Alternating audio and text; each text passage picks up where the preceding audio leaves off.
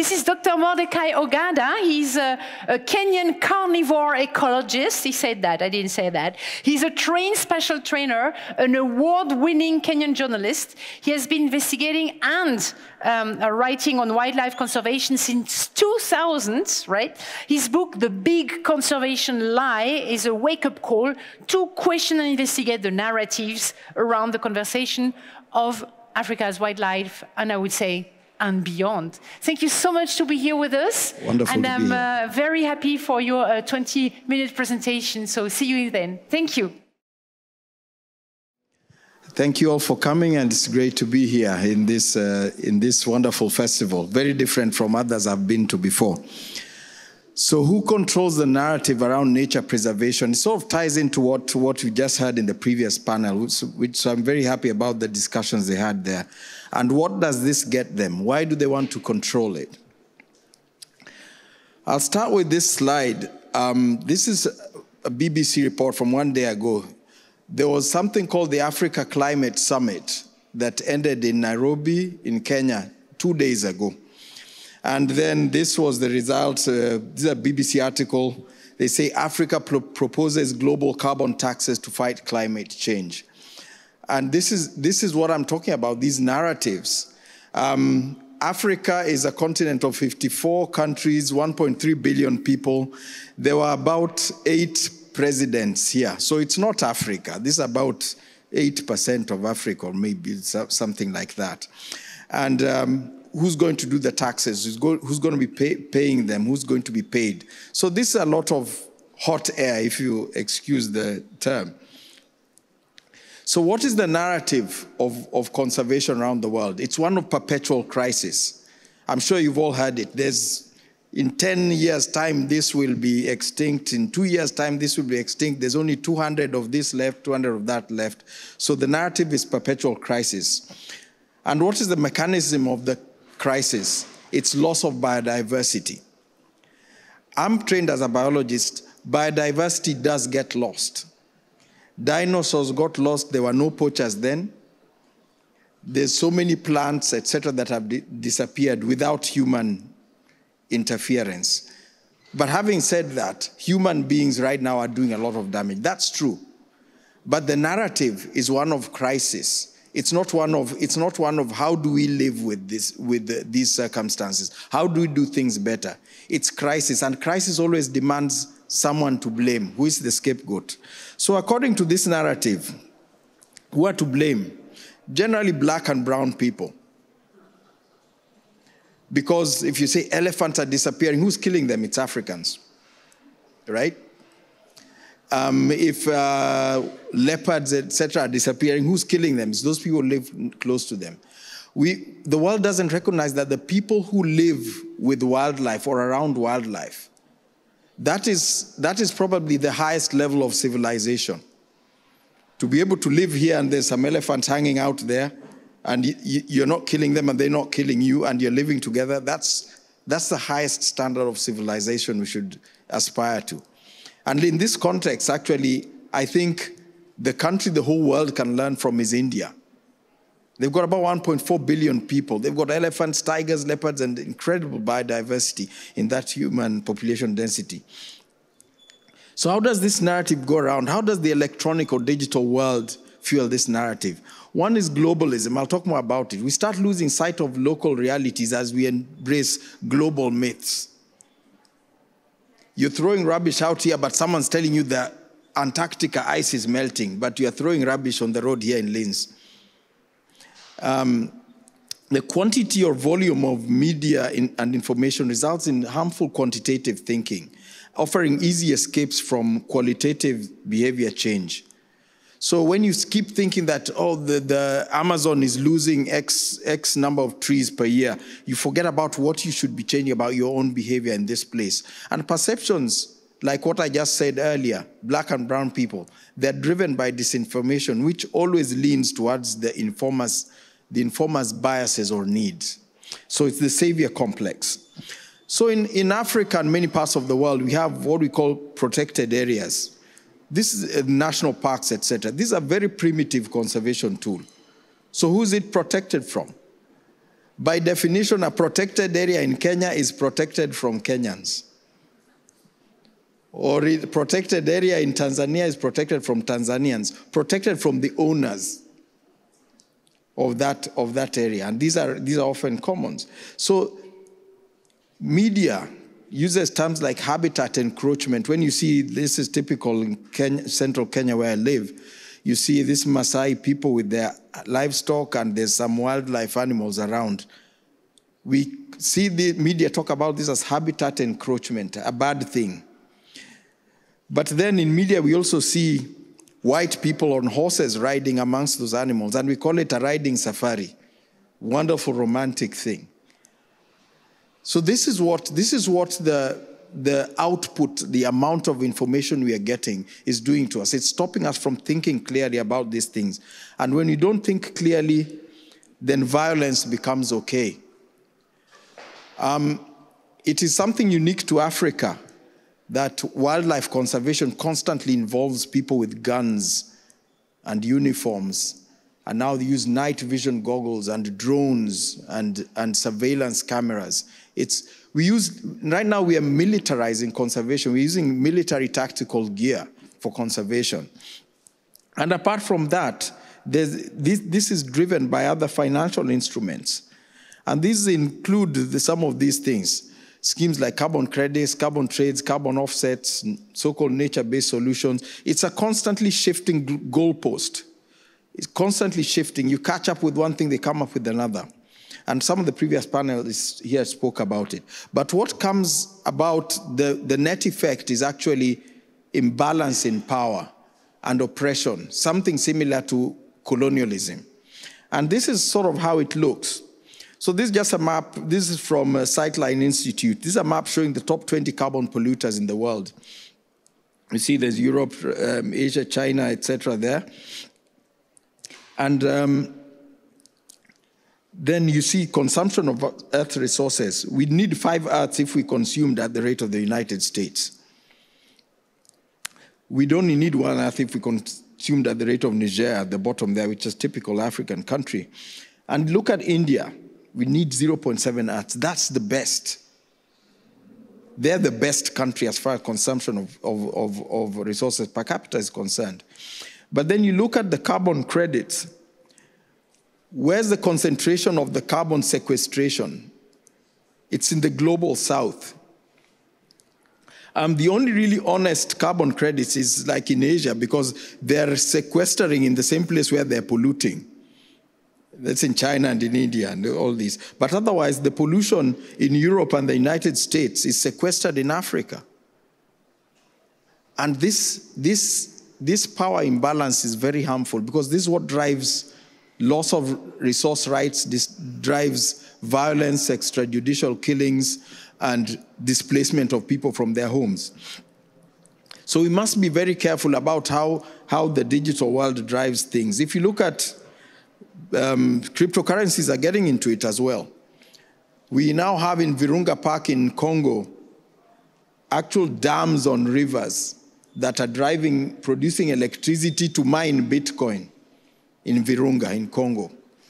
So you have Bitcoin mining operations going on in national parks. So the national park and the river is not serving the people who live there.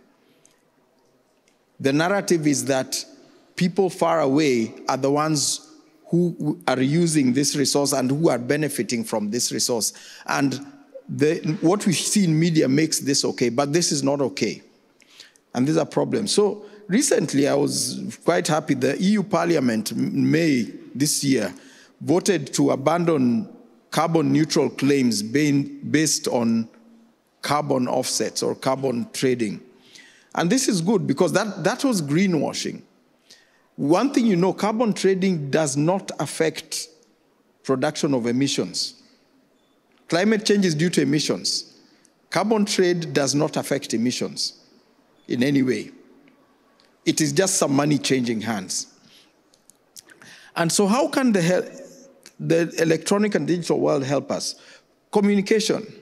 We can quickly and cheaply share perspectives on environment across the globe. If someone tells you what's happening in Kenya, you can quickly find out on the internet or from someone out, out there and that kind of thing. Learning, in real time, we can adapt solutions from elsewhere and avoid repeating the mistakes they made.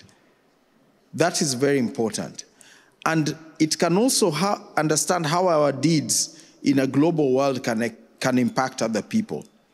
Like WWF is running programs in Congo which are violently displacing people from the forests, burning their homes, beating them up, killing some of them. You need to know that if you give money to WWF, you're paying for those bullets and guns. You're not paying for a nice fluffy panda bear toy. That's what you get, but the truth is it's buying guns and bullets which are killing people. And it gives us responsibility. Then we need to realize that a lot of information is really nonsense, really. I saw this report on CNN, say humans pump so much groundwater that the Earth's axis has shifted by 4 centimeters. The figure was 4 centimeters. I mean, a shift of 4 centimeters, if you shift your beer 4 centimeters on the table, you might not realize it. The Earth's axis, I mean, what does that mean? But this is the problem. The information flow has created a situation where we are bombarded with all sorts of useless stuff that we forget to interrogate things. And this again is saying we must reduce groundwater consumption. Groundwater consumption, as we drink it, it actually goes back to the ground. Water doesn't go to space or someplace. It goes back to the ground. So we need to interrogate these things. So to protect the environment, I think we need to protect people, systems, and livelihoods, not geographical areas. Protecting geographical areas was sort of cutting-edge technology a few thousand years ago when they were building Great Wall of China or Hadrian's Wall and this kind of thing. This has no place in the world today. Again, and I'm a scientist, and I do not blindly trust the science. Scientists lie like everybody else. We need money like everybody else. We are on sale like everybody else. So read, understand, and apply it where needed. And I just want to caution from a scientific journal. This was published in Nature. And it said the world has 422 trees for every person. And then they gave this graphic. But if you look at the nations named there, number 1, number 2, number 3, and number 4. Canada, Greenland, Australia, United States. Those are what we call settler colonies. Those are colonies that are not run by the indigenous people. If you follow France, then there's Ethiopia as the top African country. Ethiopia has a lot of desert and has a high human population. And then you see China, UK, and India. But why don't they put Gabon here, or Democratic Republic of Congo? That would be number 1. But that would mean that black people are good at conserving forests. And science doesn't want to say that. These are the issues we have to deal with, philosophical issues. So even when you're reading academic journals, don't blindly trust what they're saying. Environmental globalism is a poison philosophy. The truths are locally defined. Your environmental truth is where you are locally, what you're doing. The shoe I'm wearing in Africa cannot make you comfortable here in Austria. Or the shoe you're wearing in Austria can't make me comfortable. We must do it locally, then we get global effects.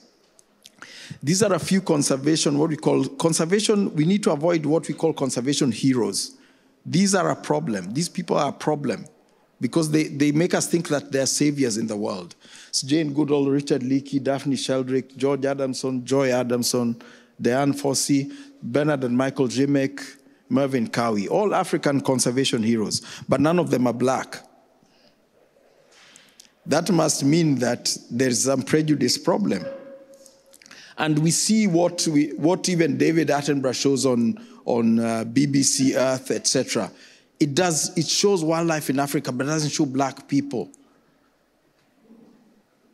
All the amazing inspiration you get to go and visit Kenya, to go and visit Masai Mara doesn't show you people. So when you get to Masai Mara and you see people, you're kind of shocked. What are they doing here? They look like criminals. They should not be there. And this is the problem of what the media is doing right now. I just want to share a few pictures of the reality of African living with wildlife. That's me in Laikipia, northern Laikipia, where I was doing my studies. That's in Burkina Faso. That's in Addis Ababa, Ethiopia. That's in Talek in southern Kenya. And you don't see stuff like this on National Geographic because black people are not meant to be friends of wildlife. We're the bad guys. And this is from a village called Kazinga in Uganda. It's a video. Let's see if it's going to play.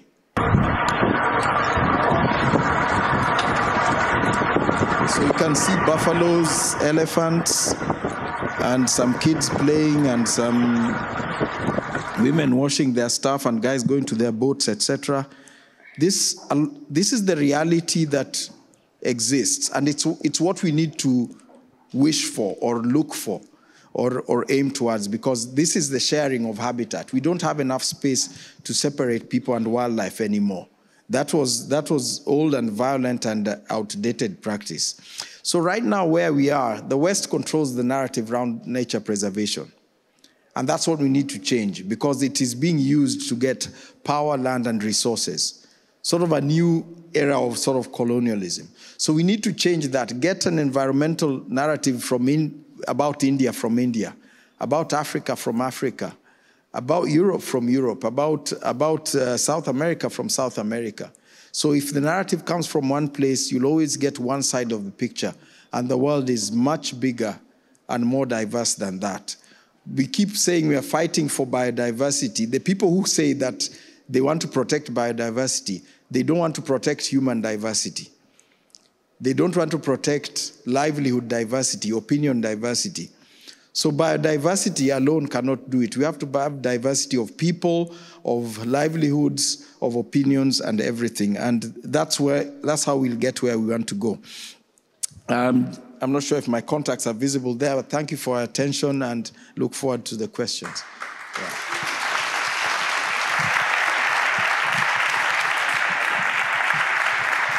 Wonderful. Yeah, we have 3 minutes for a short Q&A. So yes, we have a question here. Can we have the microphone here? I know it was not necessarily planned that way, but we are spontaneous and we want to make the most of the time. I'm obsessed with time. I'm the chief time officer here. It's sometimes a little bit, but okay. So here we have a question. Thank you. Please. Thank you for your speech. What would you say, how would we, the common people, know when something is true and when something is not, when we read it in the media? And you say that scientists lie. How do we know who lies and who doesn't? Yeah, a good question. I mean, it's about comparing a lot of different sources of things. Science right now has become very expensive, especially conservation science. So someone's funding it. And the narrative needs to serve the next grant, to get the next grant, to get funding, and all that. And the fact is, look at from the human dimension, the human dimension angle. So if someone's talking about biodiversity in a place where people are farmers, it's about looking at what are the farmers doing? How can they do their farming better? The fishermen, how can they do their fishing better? So I think we need to look more at the human side. Then that will help the wildlife side. If we look at lions, you see conservation is saying, I want to preserve lions, I want to conserve lions, and he says nothing about gazelles. You wonder, are the lions going to eat in restaurants or where they're going to go? When someone's talking about elephants, needs to talk about habitat, not just ivory, where needs to conserve forests as well. So it's about understanding the whole system and how they can live together. So it's complicated, but I think we just need to invest a bit more time. You see something on TV, try and read something about it. You read something else.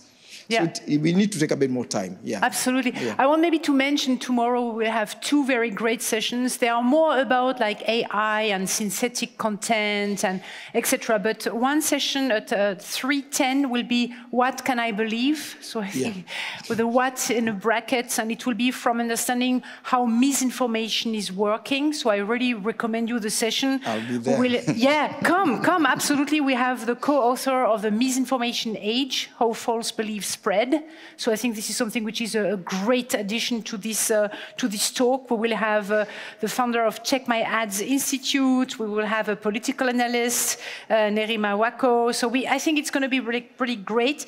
And following that, we will have a workshop, how to debunk fakes with tools and tricks. Again, it will be more about misinformation and but we have specially trained fact checker. So I think it's a great session also, and it will be at 4:10. So I recommend you these 2 sessions. It's more about technology, but well, you know, it cannot harm, as we say in French. Ça peut pas faire de mal. Right. Anyway, we have a last question here. We are actually over the time, but I would like to take your question, please. So the microphone is coming. Thank you. Do you have examples of engagement with foreign organizations and local activists in the conservation world that have worked, that you've seen that have been very successful? The short answer is no, because the foreign organizations tend to be the big ones, the Nature Conservancy, WWF, Conservation International, and they are more in the business of co-opting local, sort of buying consent, that kind of thing. So they use the financial muscle, so they compromise, change laws, change local people's opinions, buy their way in. So far we haven't managed, and it's about putting finances at the back of the conversation and having livelihoods. That's why I said protecting systems, livelihoods. These organizations are mostly about protecting a species or a space, not livelihoods. And the livelihood they consider is only tourism, and those are dependencies, really. Thank you. Thank you. Thank you. I'm going to close the session because we're over the time now, but I want to ask you, so thank you very much for coming.